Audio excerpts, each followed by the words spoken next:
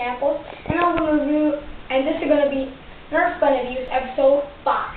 Now, this is the Retaliator. You can see that. Good about this gun on the front, it has like a little scope, sort of. So then, like, if it's a sniper, you can go like, oh yeah, gotcha.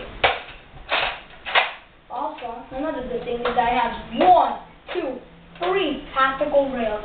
So you can put a flashlight here on the scope, which you might need to elevate because this blocks it, so then you might not be able to see.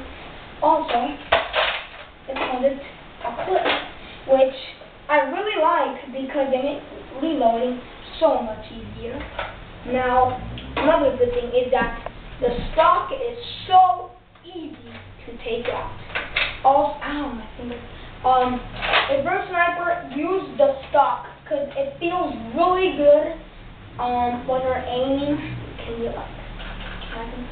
Also,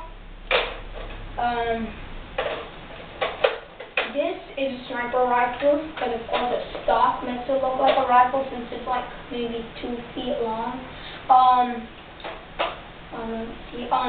It's really accurate, more accurate than all of the guns I have, but the distance is really good.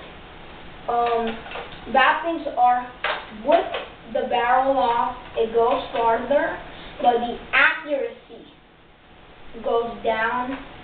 So then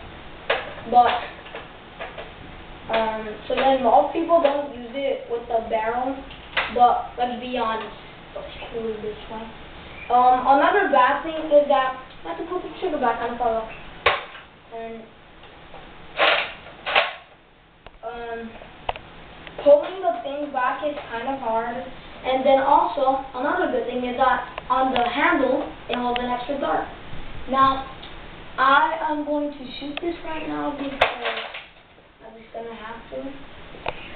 It's going to be really quick. Can't really see in there.